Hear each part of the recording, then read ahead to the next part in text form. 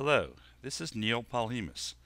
I'm CTO of StatPoint Technologies and the Director of Development of Statgraphics software.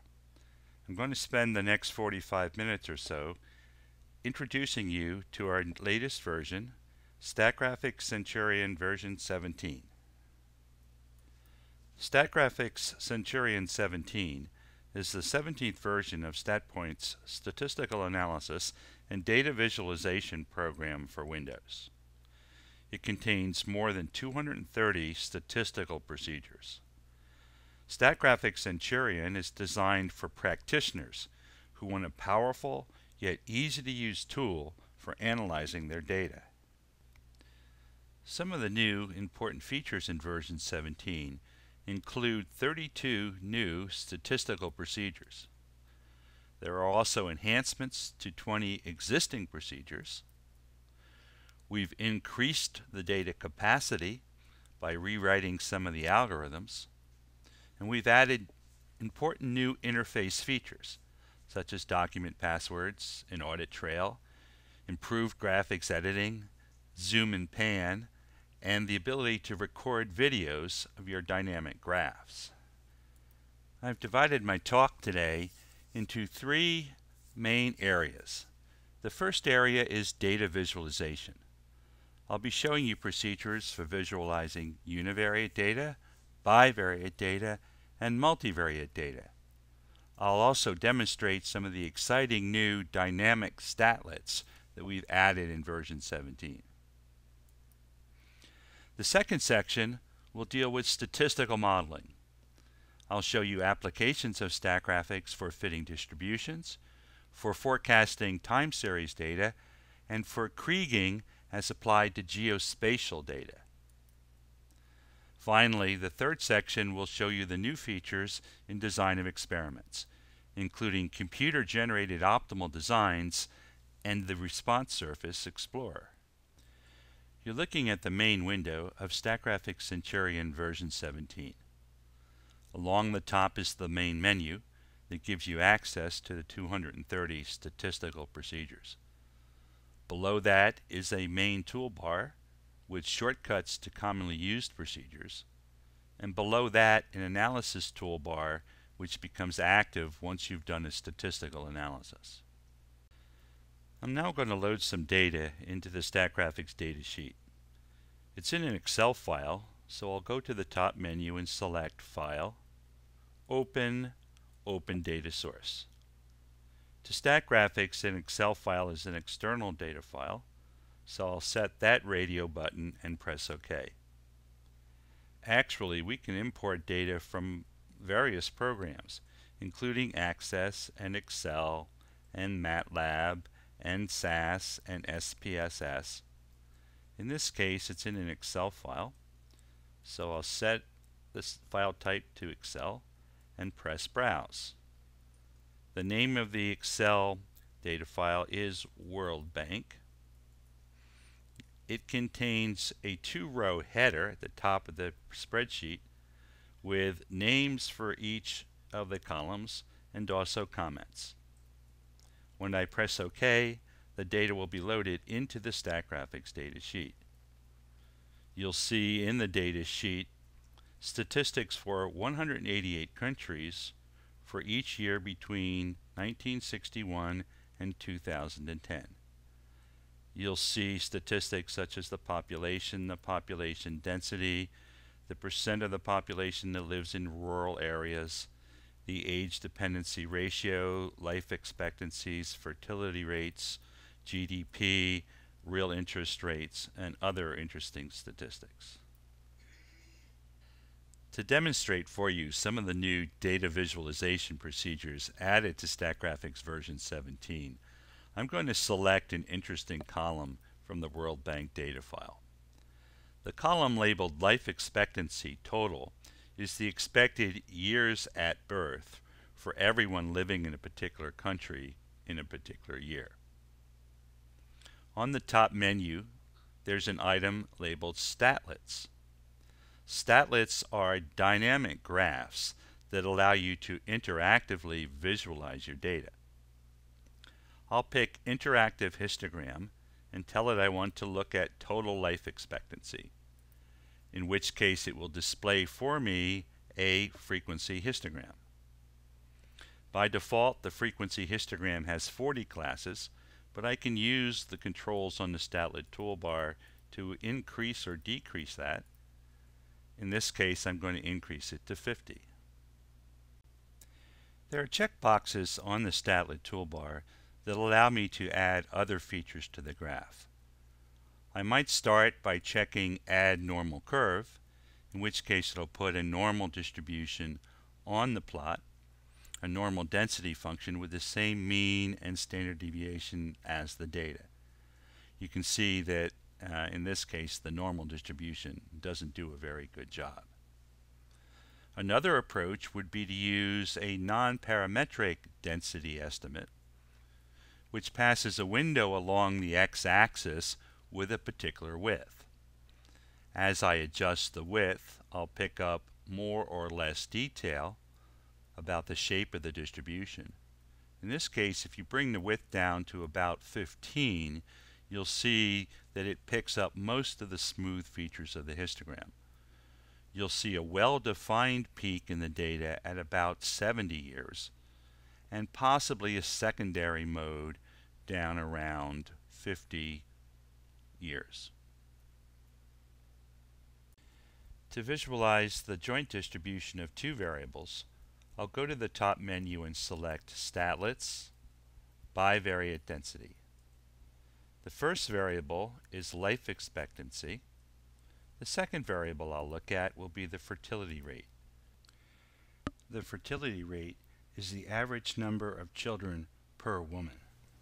When I press OK, you'll see a three-dimensional histogram, and there's quite a bit of correlation between these two variables. You'll see the pattern of negative correlation between life expectancy and fertility rate.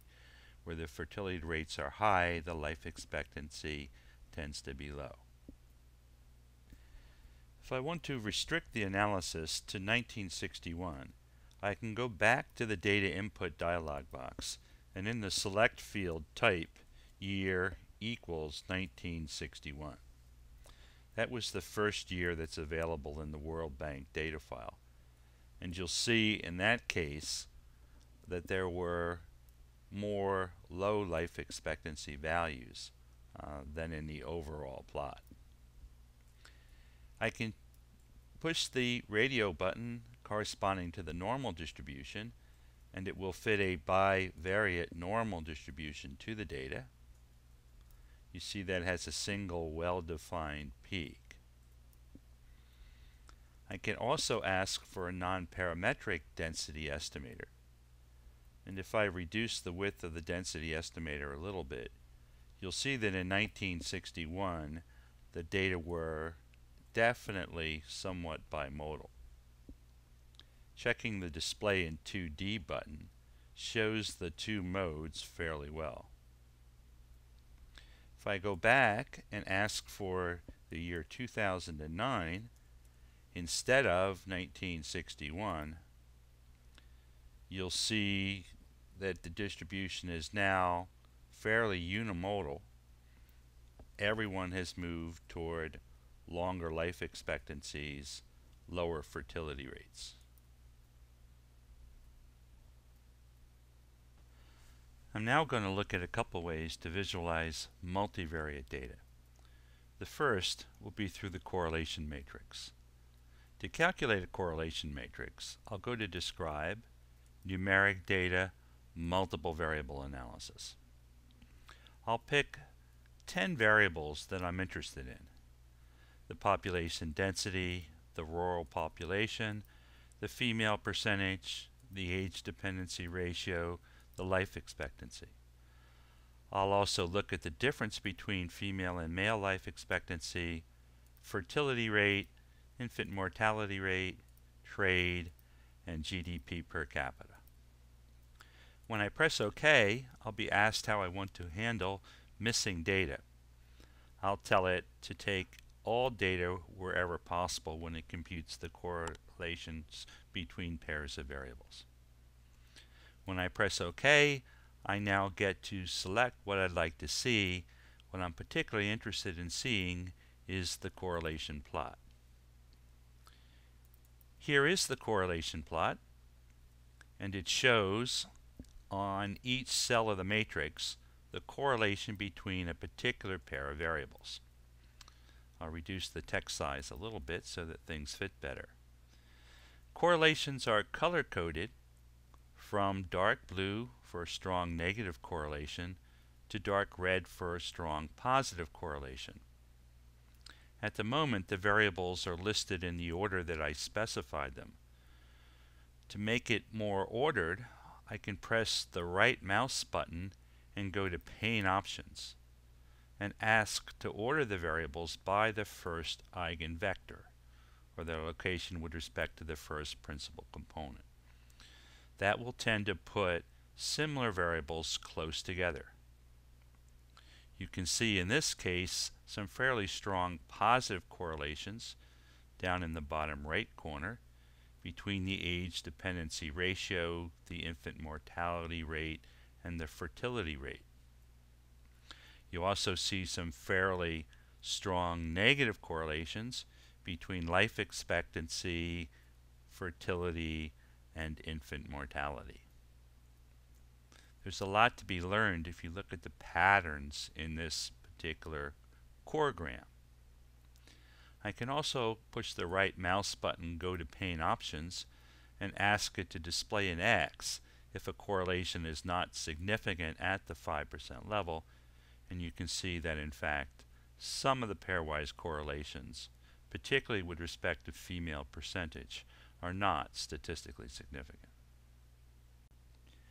What's missing in the displays we've looked at up until now is the ability to see how things have changed over time. Under the Statlets menu, there are several visualizers. The 1D dynamic visualizer, the 2D visualizer, the 3D visualizer, and so forth, which are very useful for displaying multiple time series. For example, let's take the 2D dynamic visualizer. Along the y-axis, let's put the total life expectancy. Along the x-axis, we'll put the fertility rate. We'll slice the data by year. And you'll see when we get into the statlet that the slicer is something that we'll be able to dynamically change. Country code identifies the points, and I'm going to color the points by their region in the world. When I press OK, a bubble chart will appear showing initially the data for the year 1961. There are several interesting things you see in this particular plot. First, you can see the strong negative correlation between life expectancy and fertility rate. Countries with high fertility rates tended to have lower life expectancies than those with low fertility rates. You also see quite significant differences between different parts of the world. By and large, the European countries all had high life expectancies and low fertility rates, whereas most of Africa had much lower life expectancies and higher fertility rates. Now, let's let time evolve. This slider on the Statlet toolbar will change the year at which the data are displayed. And you can see as I increase the year, a general movement of countries up toward the upper left corner of the plot. I can also push the right arrow on the Statlet toolbar, and the year will move 1 year at a time, and you can see most of the world moving up to that upper left-hand corner.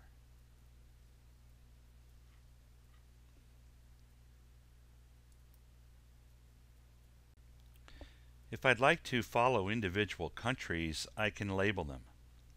Let's move back to 1961, and I'll press the right mouse button and go to Analysis Options. One interesting country to look at is Mexico. Mhm. And in order to follow Mexico, I'm going to ask to label the selected identifiers and also to leave breadcrumbs behind. Breadcrumbs will show how a country has moved. And if you can see the label, it's right about here. That orange country is Mexico. Now let's let time evolve. And you'll see Mexico start to move with the rest of the world. And you can see the breadcrumbs left behind that lets you see the path that Mexico has followed.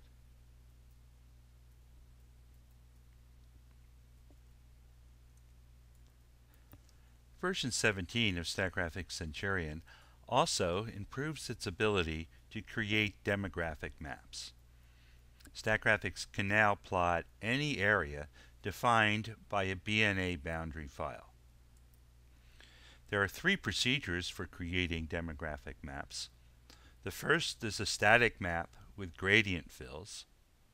The second is a static map where brushing is performed on the different regions to illustrate the distribution of a particular variable. And finally, there's also a dynamic map which displays changes over time. This file contains some data that would be usefully displayed on a demographic map. For example, the column called unemployment shows the unemployment rate in each department in France during the third quarter of 2012. To plot this data, I'll go to Plot, Demographic Map. The column containing the data is unemployment. Dep code will allow me to match the rows of my data file with the regions on my map. Where it says Boundary File, I can push Browse and find a file that defines each department in France as a polygon. When I press OK, the map will then be created. I can move it around, resize it a little bit to get the aspect ratio the way I want. On this map, the unemployment rate is shown via a color that ranges from dark blue for an unemployment rate of 5.5 to dark red for an unemployment rate of 15.5. You can see back when this data was collected, there was quite a bit of variability amongst the different departments in France. Another interesting thing we can do with this data is to brush the map. To brush the map, I can select Statlets, Demographic Map Brushing. I'll make the same data entries as I made before. This time, though, when the map of France is created, each department will be colored either red or blue. Departments with an unemployment rate less than or equal to 11% will be shown in blue. Those departments with an unemployment rate greater than 11 will be shown as red. You can use the slider on the Statlet toolbar to change the cutoff between red and blue. If I bring the cutoff down enough, I can see those departments that have the lowest unemployment rates. If I bring the slider up, it's easy to see the departments with the highest unemployment rates. If I have demographic data over multiple years, there's a third procedure called the Demographic Map Visualizer that will let me see how things have changed over time. Here's a plot of all the countries in the Western Hemisphere, showing by color the percentage of the population that lives in rural areas. You'll see in 1961 quite a bit of red and orange, particularly in some of the Central America and South American countries.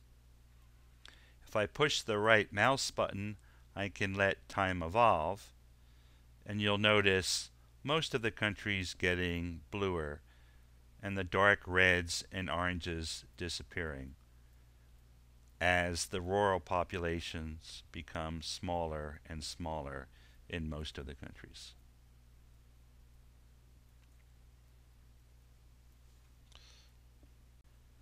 The second section of my talk will cover statistical modeling. Statgraphics has a very wide range of procedures available for different types of model building. There are procedures for fitting distributions, for doing regression analysis. There are analysis of variance procedures. There are methods for handling life data, for forecasting time series, for analyzing multivariate methods. There are also procedures to determine adequate sample sizes, a wide range of procedures for statistical process control, and a new procedure for kriging as applied to geospatial data. I've loaded into the Statgraphics data sheet measurements made of the resistivity of 100 electronic components. I'm interested in knowing what the probability is that the resistivity of a component might be greater than 500. In that case, it would be unacceptable. I'm going to take this data, fit a distribution to it, and estimate that probability. To begin, I'll go to Statlets and call up the interactive histogram again. I'll tell it I'd like to see a histogram for resistivity, and it's fairly clear when you look at it that this particular distribution is not normal. I can try adding a normal curve to it, but I think you can see, particularly if you add the nonparametric density to it, that the distribution is somewhat skewed to the right. To estimate the probability that the resistivity of an electronic component would be greater than 500, I can't therefore assume that it follows a normal distribution. There are two approaches possible to handle that non-normality.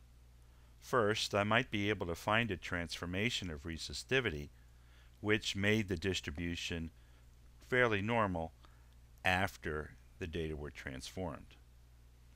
A second possible approach would be to find another distribution, fit that to the data, and estimate the probability of exceeding 500. To apply the first approach, I can select Statlets from the top menu and choose Power Transformations. When I give it the data, it will begin by plotting a quantile-quantile plot for the data. On the y-axis, you see the empirical quantiles, the observed quantiles for resistivity.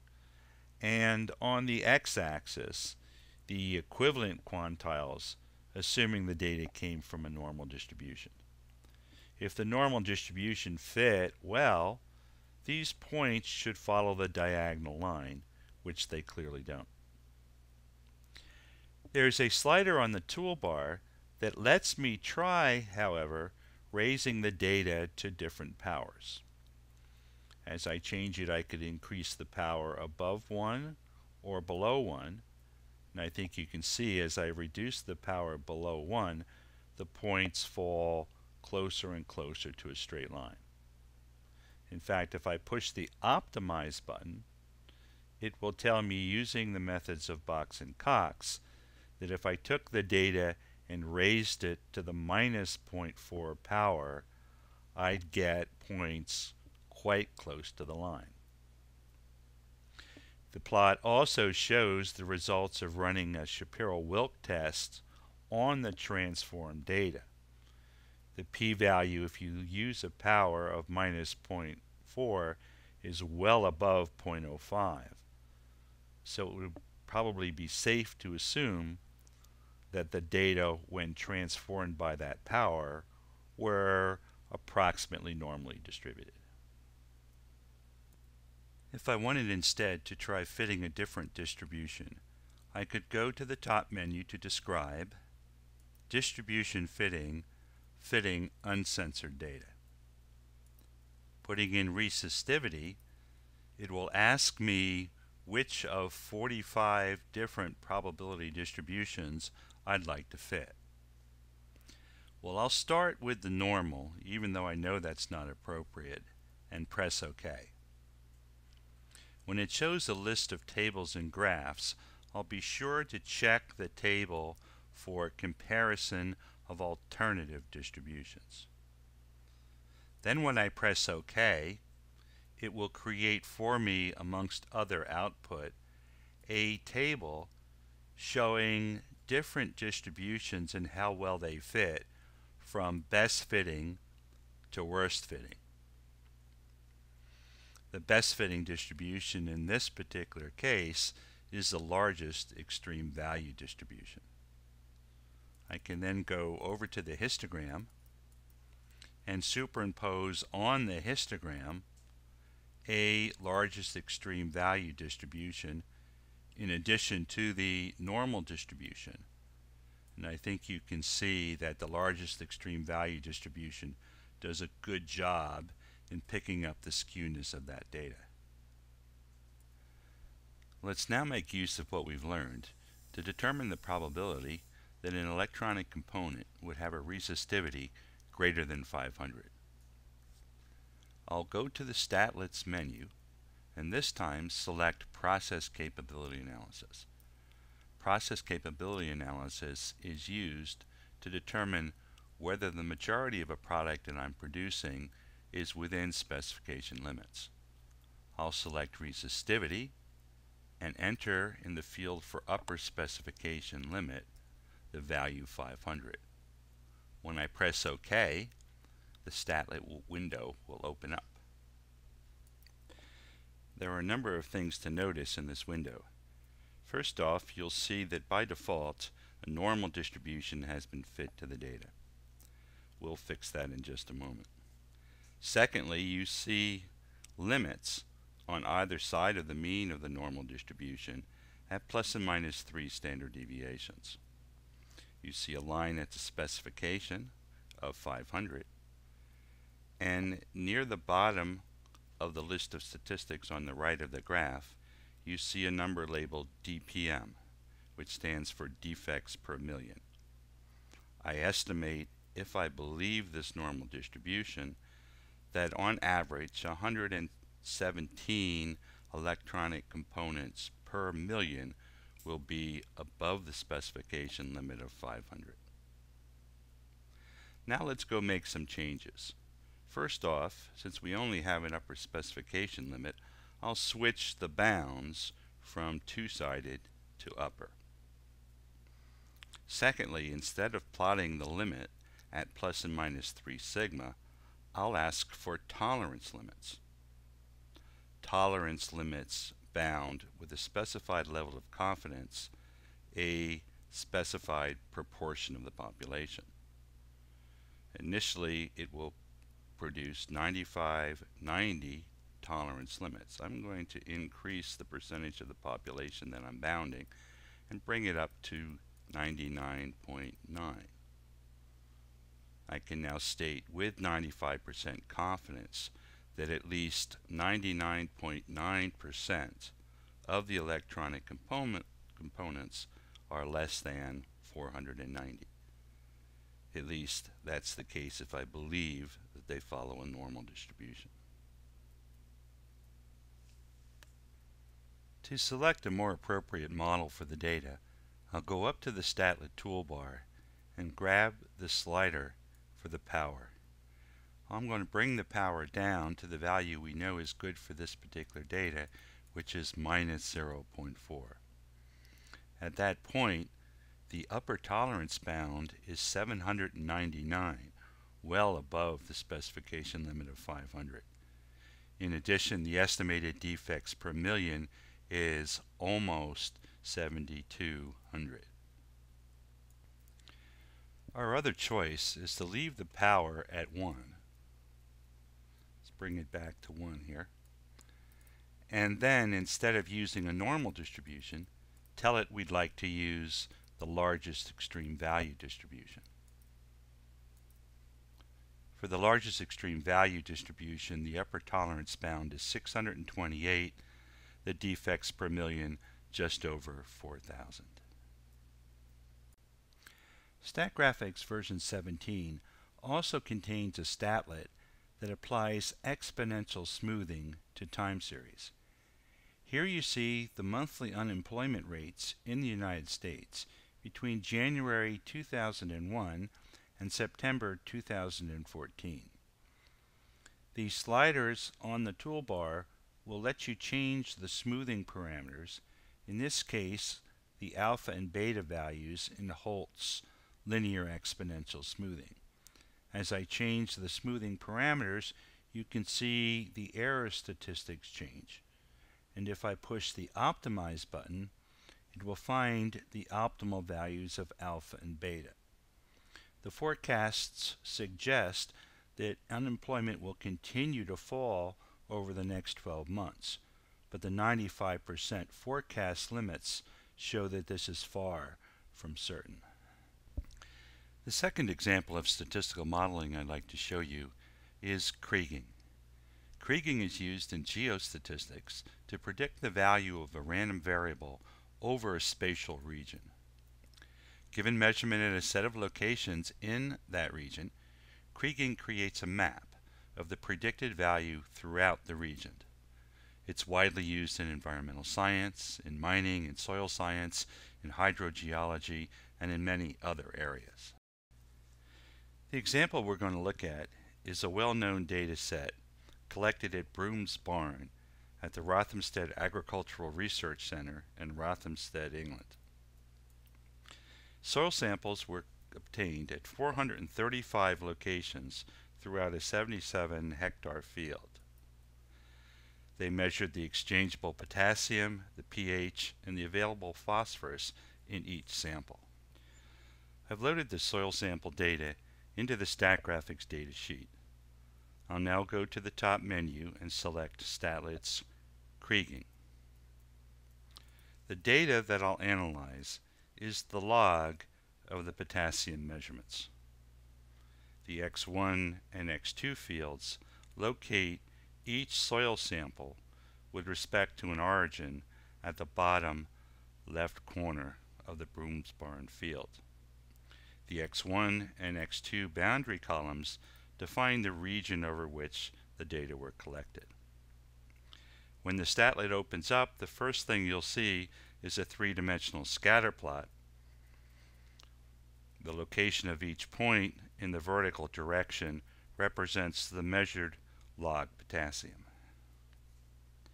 Step 1 in applying kriging is to model the spatial dependence between points separated by a given distance. That's done by estimating the variogram. The variogram shows the estimated variance of the difference between points located at a particular lag distance. It typically begins at a positive value located at a distance of 0. That's called the nugget. Increases and then asymptotically reaches a level value called the sill. By changing the maximum lag at which I estimate the spatial dependence, I can come up with a good statistical model for that spatial dependence. There are a variety of models that can be used to represent the variogram. The exponential model seems to do a reasonable job in this case. Once I'm happy with my model, I can ask to see the response plot. This shows a contour plot where the color represents the estimated value of log potassium. If I want a little more detail, I can change the increment at which the contour values are plotted. I can also display the estimated log potassium as a perspective diagram in 3 dimensions. You can very clearly see that there's one hot spot in the field and a couple low valleys. One more plot to show you here, and that's the variance map. The variance map shows the estimated prediction variance for our predictions of log potassium. Where we had complete data, you'll see that the variance was quite low, but at the edges of the field and at those locations where there was missing data, the variance is considerably higher. The last topic we'll talk about today is a new addition to the Statgraphics Design of Experiments wizard. It's the generation by the program of optimal designs. With computer-generated optimal designs, the analyst specifies the factors to be varied, the model to be fit, and the number of runs that can be performed. The program then generates an optimal set of experimental runs. These designs are especially useful when it's important to keep the total number of experimental runs as small as possible, when there are constraints on the combination of factors at which experiments can be performed, or when the analyst wants to fix a poorly designed experiment. The example we're going to look at is from a book titled Optimal Design of Experiments, a Case Study Approach by Peter Goose and Bradley Jones. In a sealing process, the experimenters wanted to achieve a peel strength of 4.5 pounds. There were 4 experimental factors that they could vary: temperature, pressure, speed, and supplier. They could afford to do 24 runs, and since there were 3 suppliers, that amounted to 8 experimental runs for each supplier. To generate a design for this experiment, I'd go to DOE on the top menu and select Experimental Design Wizard. That would open up a window with a special Design of Experiments wizard toolbar. It consists of 12 buttons that take you through the process of creating an experiment, evaluating the design, analyzing the data, and optimizing the response. Step 1 of the process defines the responses. In this case, there's a single response, peel strength. I wish to analyze the mean, and the goal of the experiment is to hit a target value of 4.5.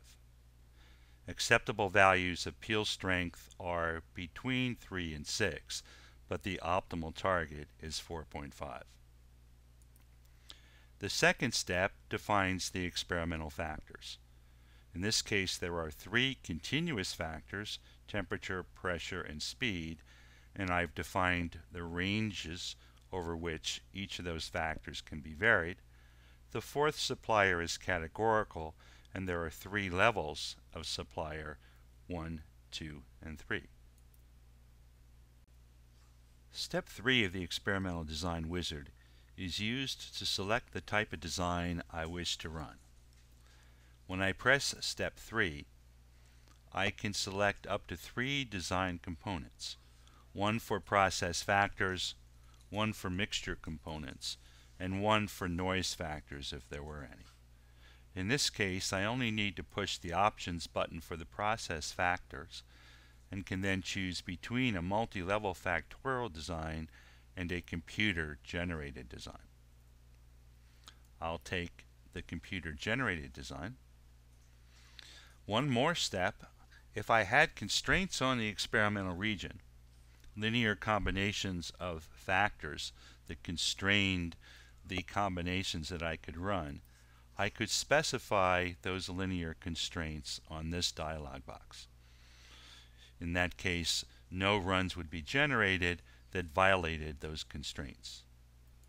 There are no constraints in this example, so I'll just accept the computer-generated designs.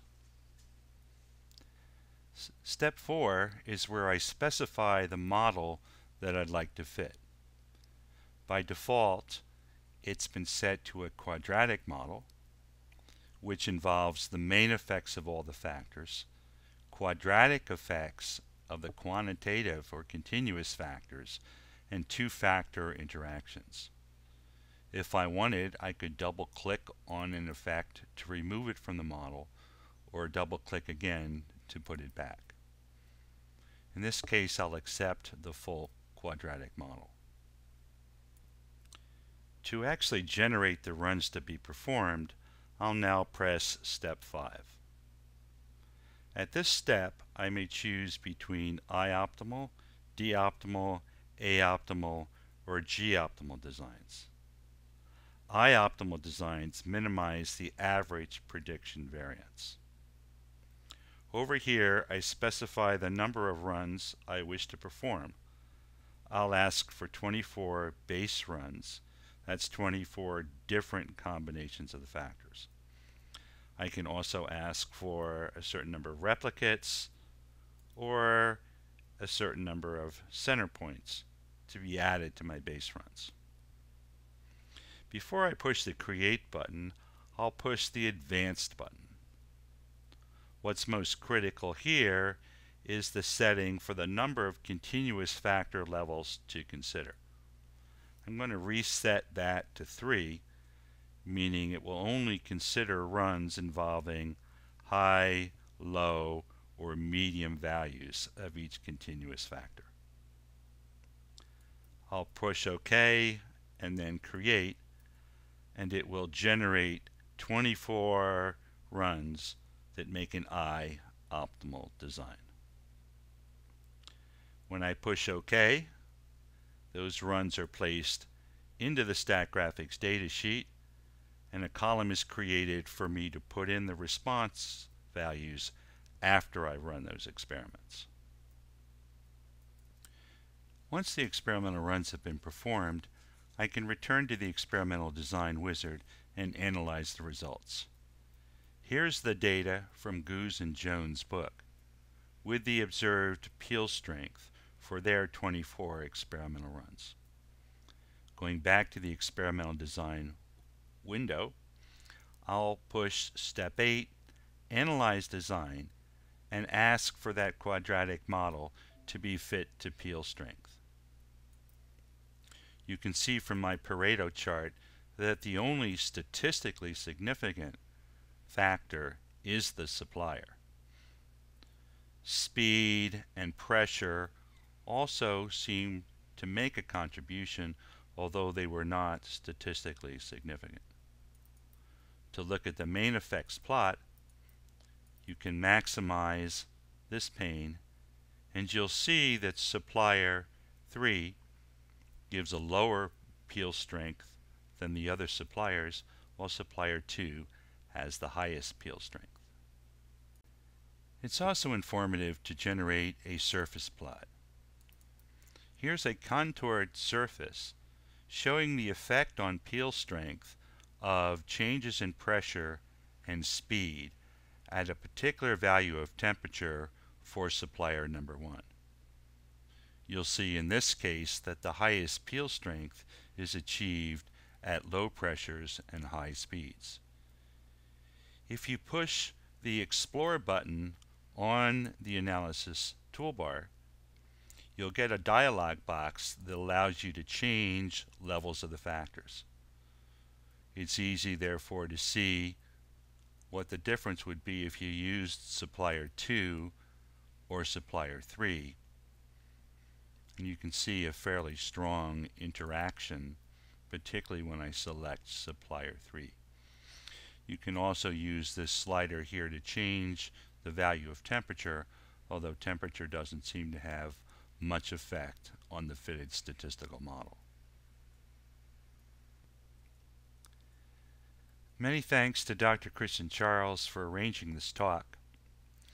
You can find out more about Statgraphics at the Sigma Plus website, www.statgraphics.fr. You'll also find information about Statgraphics version 17 at StatPoint's website, which is www.statgraphics17.com.